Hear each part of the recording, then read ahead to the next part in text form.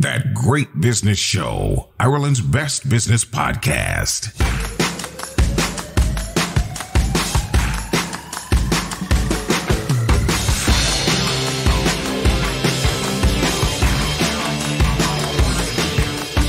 Welcome to episode 139 of That Great Business Show, posting on the 12th of May 2023. I am Conal O'Moran, Fáilte. Coming up, business tips, insights and opportunities on a podcast that is just long enough for your daily walk, with thanks to donedeal.Ie. Coming up on this episode, we will explain how you can run your Irish business from anywhere in the world and help retain staff thanks to digital. And we have a company that wants to bring your company to go greener. All coming up on this episode of That Great Business Show. All our tips and insights are brought to you thanks to Dundeel Motors, the only place to look for your new or previously loved car, van or truck. Donedeal.ie. Dundeel Motors is home to Ireland's largest range of new and premium used cars. That's why you'll find cars from Audi and BMW dealerships on Dundeel. Are you looking for a 7-seater to accommodate your growing family? Maybe you're after a luxury saloon to make a statement. We have the car for you. You'll also find Ireland's largest range of electric cars to help you make the switch. Visit donedeal.ie today to start the search for your next car. De facto shaving oil, the world's best shaving oil. Made in Mayo, sold worldwide. All That Great Business Show advertisers are Team GBS approved. Back them. A recurring theme in staying in business or growing a business is to go niche. That goes for the printed word, where the Irish Farmers Journal continues to defy gravity, affecting mainstream newspapers. Similarly, in the UK, gossip magazine Private Eye keeps growing its sales substantially. And then there's Go Wild magazines, an almost decade-old niche Irish publisher that has just launched its latest title, The Irish Abroad Vancouver, celebrating the success of Irish entrepreneurs abroad. Go Wild's business model is most interesting and is being repeated by many other sectors such as accountancy and IT firms. COVID has decentralized the business, so boss Bobby Power, former Limerick leader sales manager, has to oversee a team based in Vancouver, Northern Ireland, London, Dublin and Spain. And your business could do that right the same. Bobby Power, welcome to That Great Business Show. Thank you, Gunnar. Pleasure to be here. Tell us about decentralizing as you or I have just described. Okay, well, the decentralization of Go Wild, I suppose it started initially, Conal, when we first set up the company, in that I couldn't afford to hire people, all right? So basically I had to hire in contractors.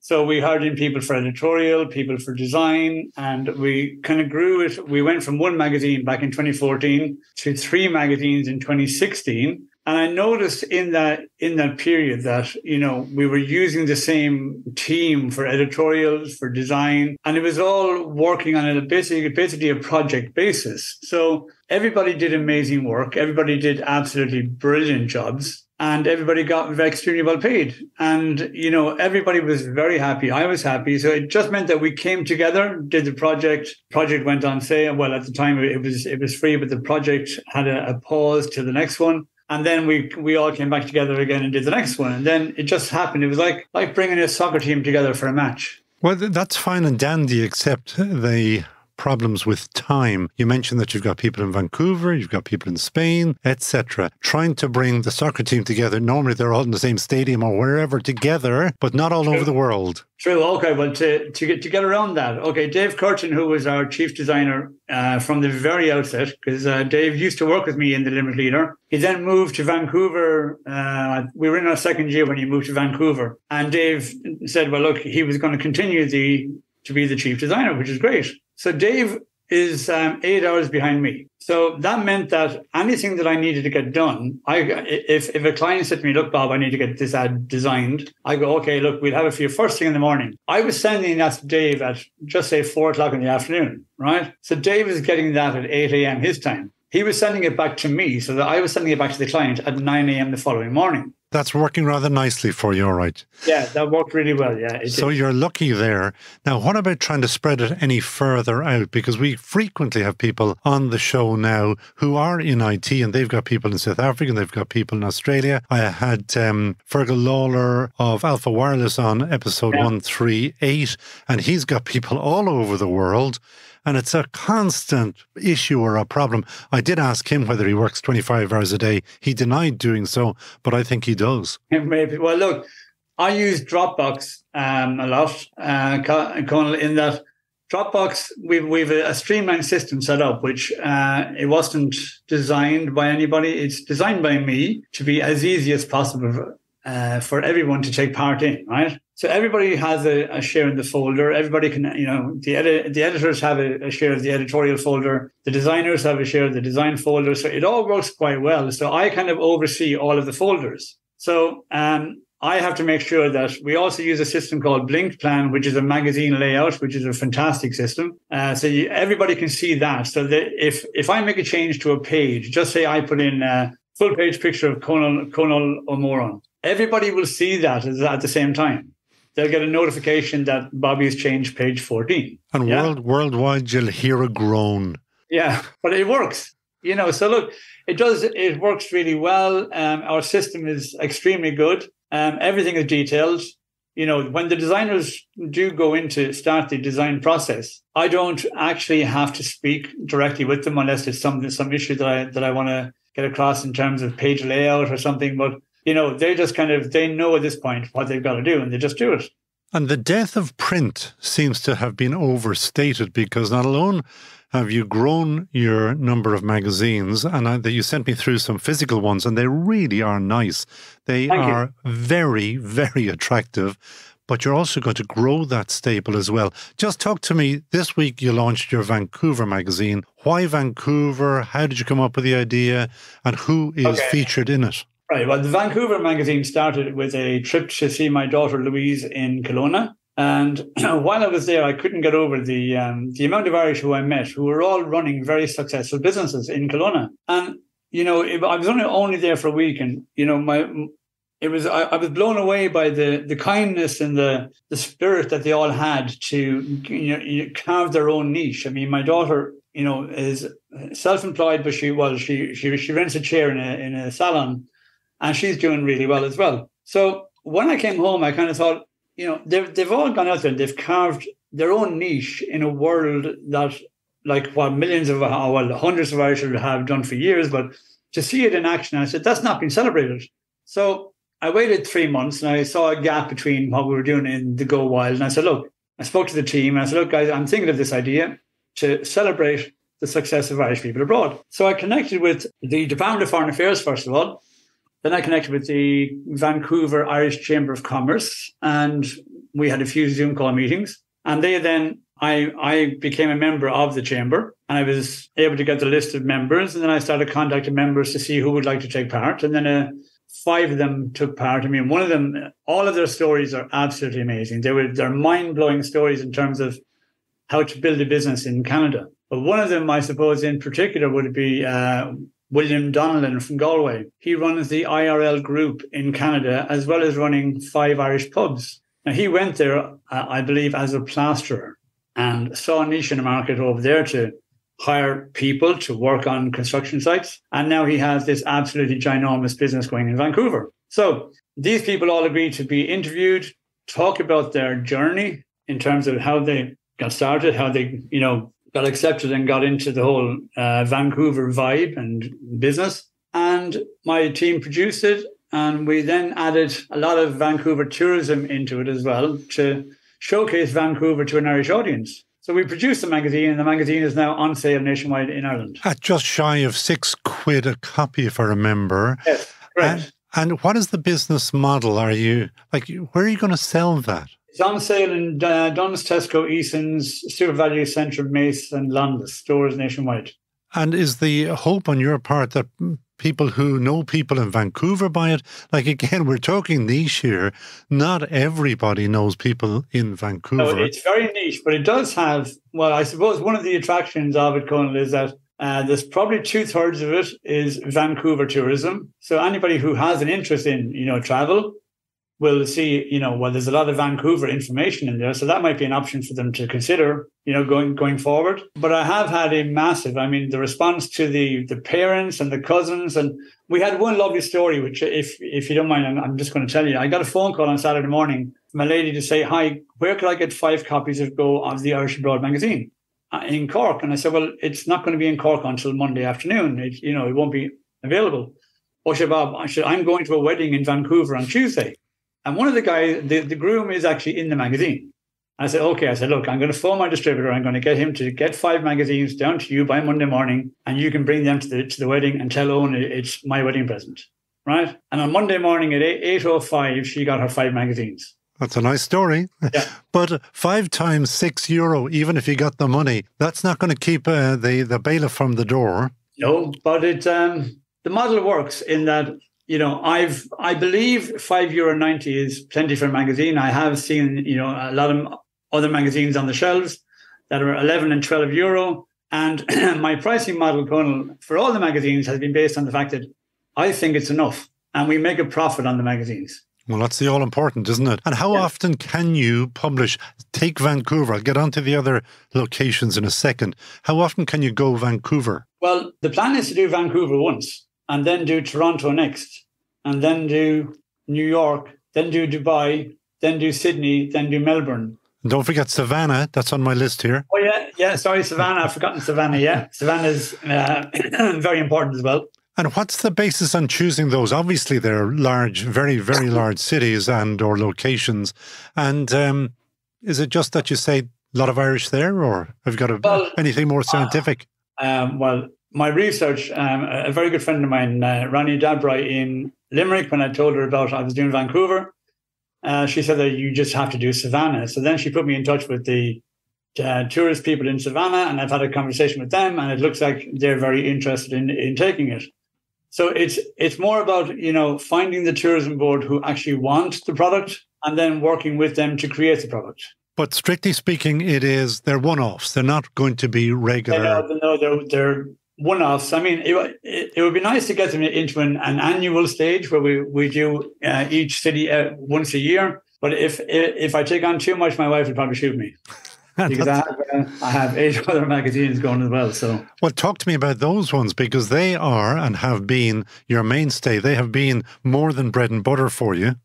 Yeah, they certainly have. Okay, well, when we started, Falch Ireland announced in 2014 the creation of the Wild Atlantic Way. And at the time, I was working with Hopkins Communications in Cork. And so I thought, this is a really great idea for a magazine. So I decided to set up Go Wild magazine, and we did the first one. I think the first one was 64 pages, and we did lose money on it, but I thought the idea is there to make it work. And I suppose that was the start of remote selling, in that I couldn't cover the 2,500 kilometer trip, so I had to do it all by phone. So I became a fully phone salesperson, building relationships over the phone every single day. So we started with one magazine, then we went on to the Ancient East. Then we did the food experience. And in 2018, we were in China and won a World Food Tourism Award with Gourmand for our food magazine. Then we followed that. Now, sorry, Colin, to explain, all of these were free in airports,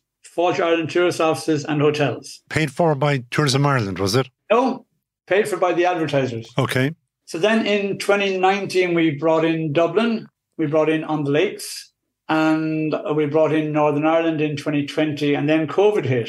And when COVID hit, I kind of sat back and kind of said, well, okay, our model is a free model. It's in, places where people have to touch the magazine. And I spoke to hotels, and they didn't want the magazines there anymore, because obviously the clients couldn't touch them with the whole COVID scare going on. So I sat back and I thought, okay, I need to rechange the model. So when we came out of COVID, I decided to make the magazines on sale.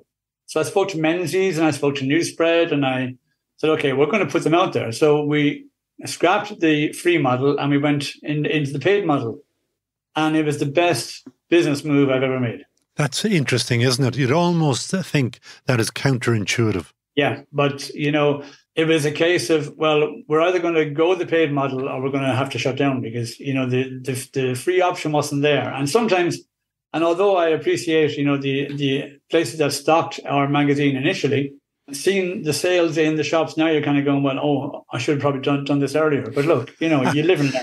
There's a term in stockbroking, you can never job backwards, which means don't ever look back. You can only look forward. So look, that was part of our growth, and it took us to where we are. And, COVID gave me a lot of time to think and restructure and look at what we're doing and make every single magazine better. So, we've since launched, because of COVID, we launched our Staycation Ireland, because the word staycation pre-COVID wasn't even known. I mean, it was like an obscure word, but now it's almost like a staple word in the Irish, in the language. So the staycation took off because everybody wanted a staycation immediately after COVID. So that gave us, an extra title. We then, in 2022, added the Irish Spirits magazine. I discovered in March 2022 that there was only the whiskey magazines. There was no whiskey and gin. So I decided, well, it sounds like a good idea to do gin and whiskey. So we did. And then we added a Go Wild Christmas magazine. And that proved to be a success. So we're blessed, Conal, in that we've got a great team who, when I give them an idea, they can all kind of pull in together and we come up with some great concepts and some great editorials that people like. I was delighted to hear from you that you are being supported on the whiskey one by people that we had on the podcast, Keeper's Hearth.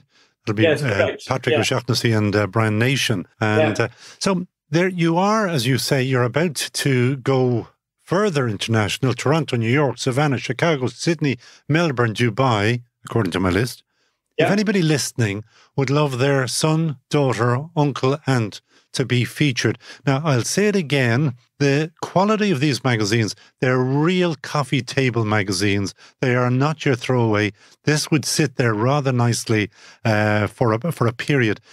How can people, I won't say apply, but how can people send in their suggestions of great business people, particularly young great business people, to you? Very simply, Conal, and I love people who get in touch, and they can do through my own personal email address. It's bobby@gowildmagazine.com. But, we do have a rule, and we've had it in every single Go Wild magazine since the start, that we feature one entrepreneur in every magazine for free. But nobody will ever know, because we don't highlight, we don't say, oh, it's advertising or it's editorial. It's just there. But I ask my team to try and find that one person who needs a leg up, and then we give them the interview, and hopefully that gives them the leg up. But other people have got to pay, do they? No, not all of the editorials are paid for. No, they're not. Some of them may be part of an advertising campaign, but 92% of the editorials are all based on information that we want to give out for free. And on the New York one, I mean, you might have, and I'm only taking New York because it's a large city, you could have hundreds, maybe thousands of Irish businesses run by young Irish people who might want to be in the queue for you. Yes, that is a possibility, and hopefully that actually comes to fruition. But, for now, I took the chance on the Irish About Vancouver to produce it. It obviously costs a lot of money to do so, but it's worth the risk, because now I have a magazine that I can send to other regions, to other cities, and say, well, look, this is what we did in Vancouver. And when you have, as you said, Conal, when you got the magazine in your hand, that created a whole different idea of what we're doing to you. It's certainly, in terms of its pinch feel, isn't that the term? It's lovely. Yeah. There you go. You see, over the years, I've learned some things about the publishing business. I have to ask you two final questions, because I always have final questions. One is, you said you have become a telephone salesperson. Give us just one top tip about selling on the phone. The easiest one is to smile. Okay. I'm hearing it.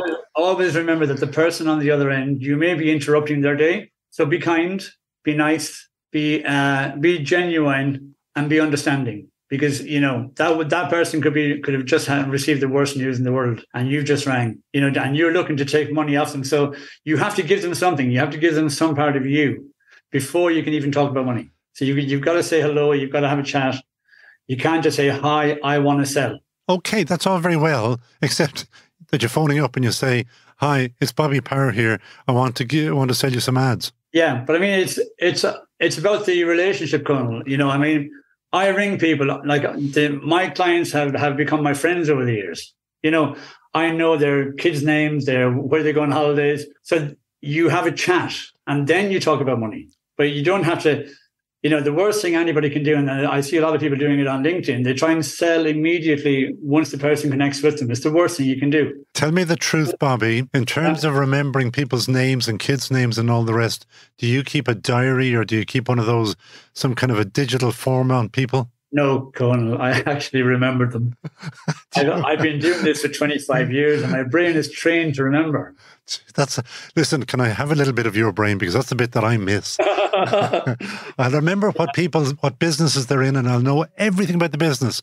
But come to the name, that'll kill me. Come here to me. The final question that we ask all our guests is, who would Bobby Power hire in a heartbeat? Who would I hire in a heartbeat? Very good question. Somebody who can sell as good as I do. In terms of business, if I was to pick a business person that I think is amazing, I think Richard Branson. I could never hire him, but I love his ethos. I love the whole laid-back ethos, and I love how he builds relationships. I'm trying to think of who in Ireland. Anybody that you've ever worked with over the years, you say, good God, if they would only come back and work with me or whatever. Well, I learned a huge amount from Fergal Deegan in the Limerick Leader. I learned a huge amount from working with Irene Hamilton. There was a lot of people that I, competed with, and people used to think that we were competing with radio and competing, and we weren't. We were meeting up for coffee, but we were having a great crack. But everybody thought we were in competition. But I suppose I learned a little nugget from everybody. Does that make sense? Of course it makes sense, yeah. And as we frequently say on that great business show, so long as you're not eating somebody's lunch, they will help you. And I do understand the difference between a radio and a magazine, even though if it is all advertising. Bobby, when you are about to launch your next magazine, please do get in touch with us again. And we'll see, we might put out a call for whichever one you're going for. Is the first one going to be Toronto? It's looking that way. I have a meeting on Monday, so hopefully that will start the ball rolling there. Well, if it is Toronto, do tell us and we'll shout out to Toronto for you. Perfect. Well, look, Conal, the good news is for you that you are now on the mailing list, right? Another mailing list. Copy of every magazine, right? Okay. Well, I look forward to that. They really are. It's well worth. Go out there, whoever's listening, and buy the magazines. Less than £6. And in particular, if you're related to any of the people being featured, it is a lovely way of celebrating them.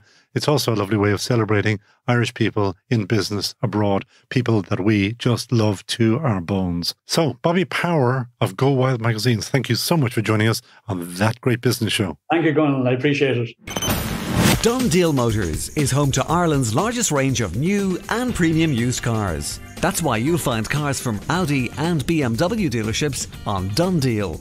Are you looking for a 7-seater to accommodate your growing family? Maybe you're after a luxury saloon to make a statement. We have the car for you. You'll also find Ireland's largest range of electric cars to help you make the switch. Visit donedeal.He today to start the search for your next car. Make one small switch. Switching from shaving foam to all-natural de facto shaving oil will give you the smoothest, softest shave ever. Switching from shaving oil to de facto helps stop 20 million non-recyclable shaving foam cans go to landfills every year. Switching from shaving oil to de facto will save your skin, your pocket, and your planet. DeFactoShave.com. All That Great Business Show advertisers are Team GBS approved. Back them.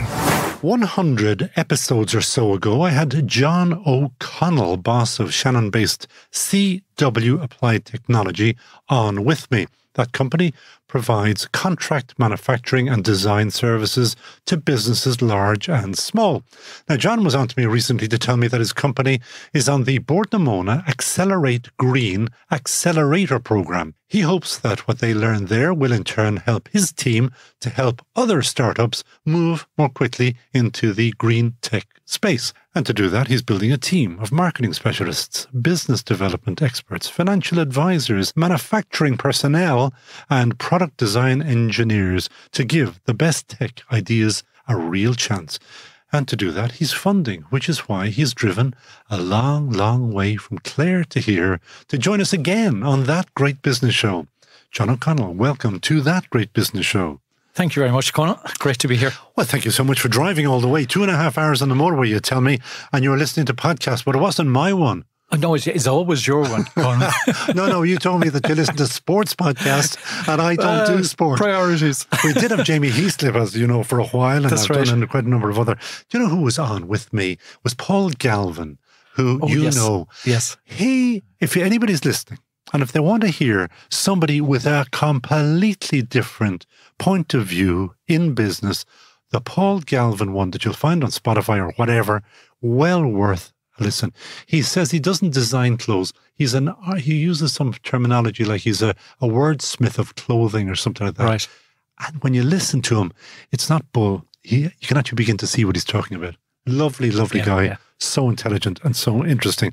Sorry about that, John. No Back problem. to you.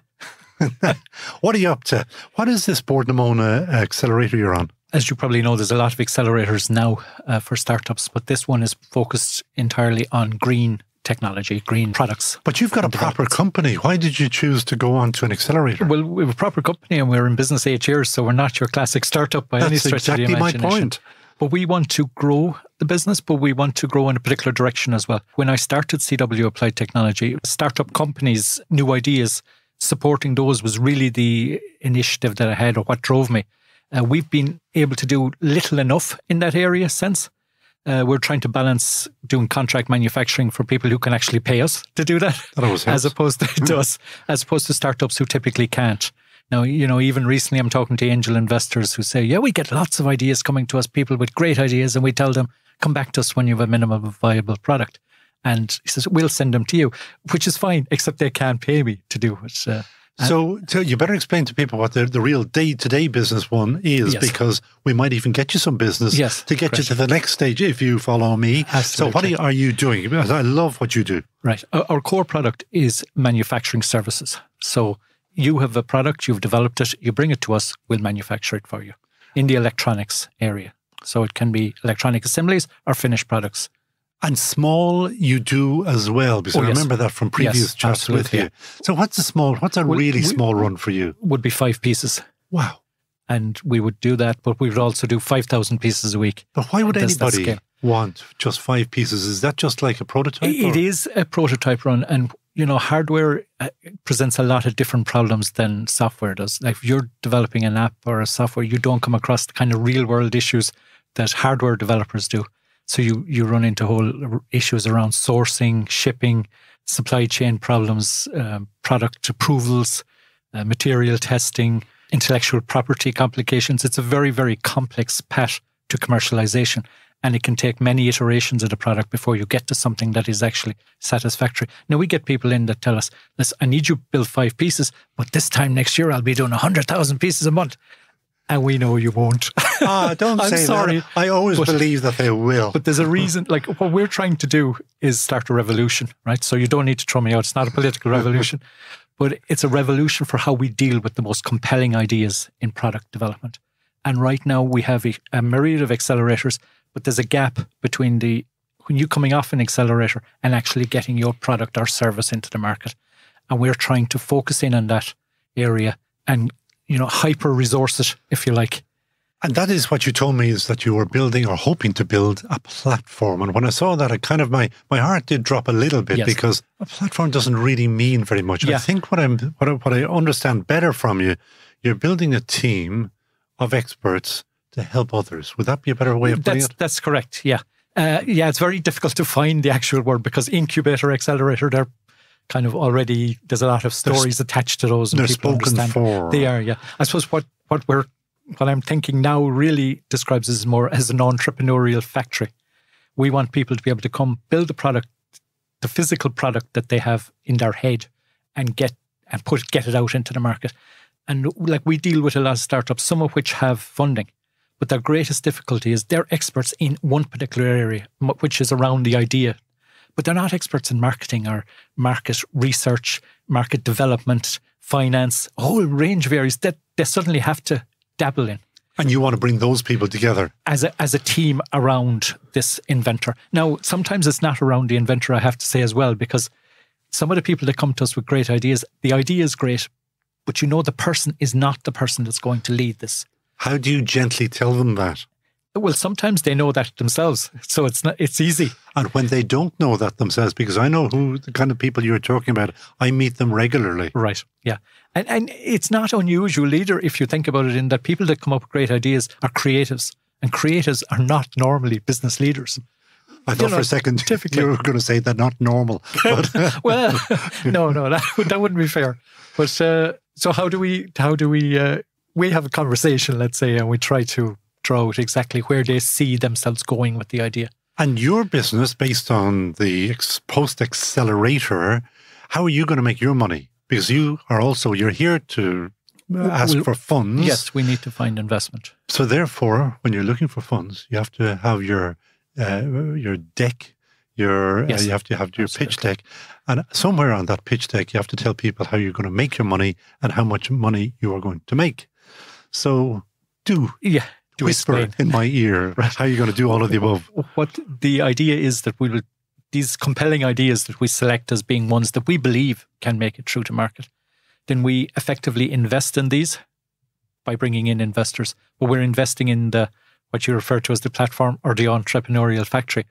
The money is returned when that idea spins out and is invested in by other people. And so in some fashion, we take a shareholding in that. Okay, sorry. Yes. Okay, yeah.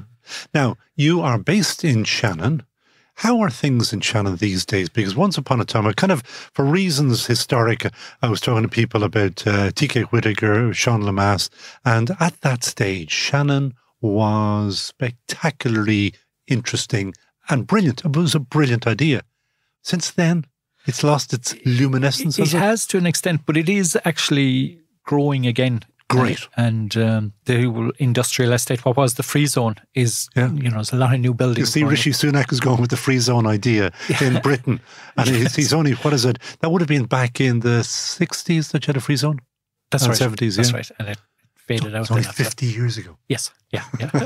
So, Mr. Sunak, you're 50 years behind. Yes. So, back to Shannon, how is it faring? You're saying what is giving it its oomph again? Well, we've a lot of new companies have come in there now, such as Jaguar Land Rover, for instance, and we're involved to an extent in automotive. Did you see that there's an Irish woman has just been elevated in Jaguar Rover? Her first name is Ruthnie A, I think. Right. And I just by chance I saw it and I linked in with her.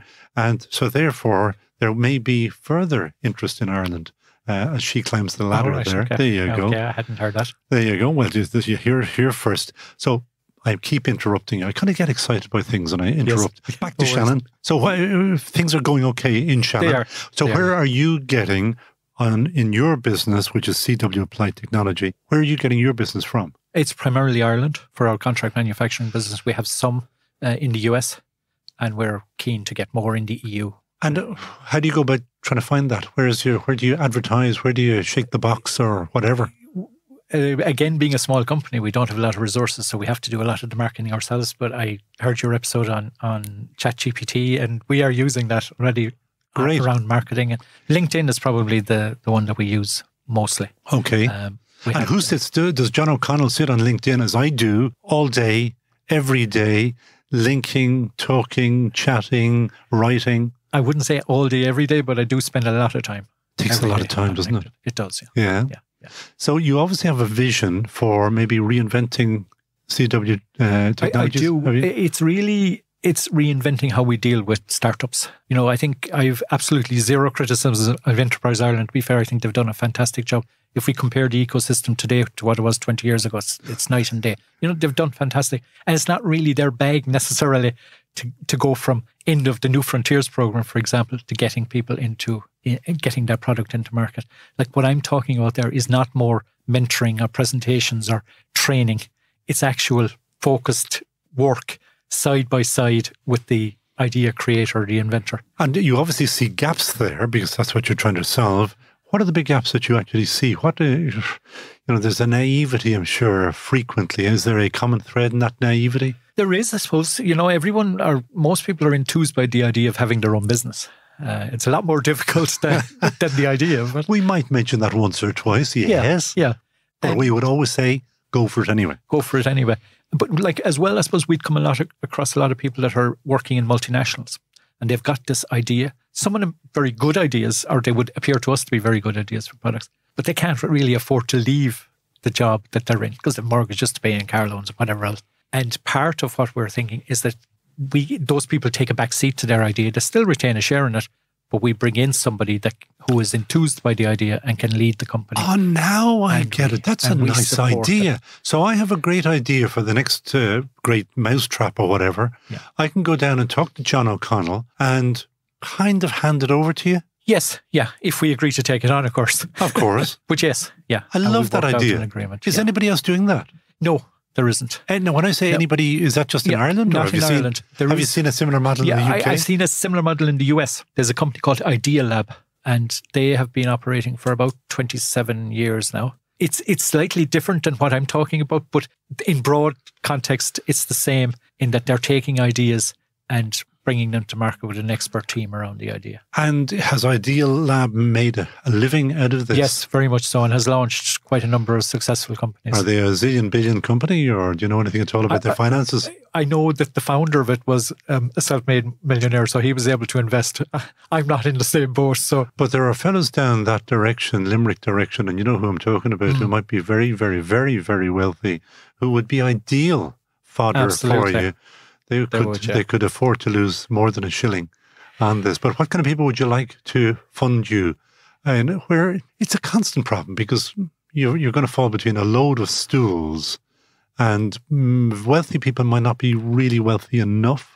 Do you need a fund to back you? Basically, what we're thinking is that we need about €2 million to get us off the ground. Yeah. And then it depends then on how we can spin out after that, how many companies we can spin out. But one of the things that you can't tell anybody is when will the next mousetrap actually be ready for market? No, we can't. So you're kind of like a dragon's den? To an extent, yes. But what we're trying to do is speed up that journey from A to B so that we find out how quickly we can get to B, and is B a valid place to be? Based on your years and years of experience. Yes, but having all of those experts around them that can do the market search and say, yes, there's a gap in the market, but is there a market in the gap? It's that type of, and work with the people and do the research and work as part of a team.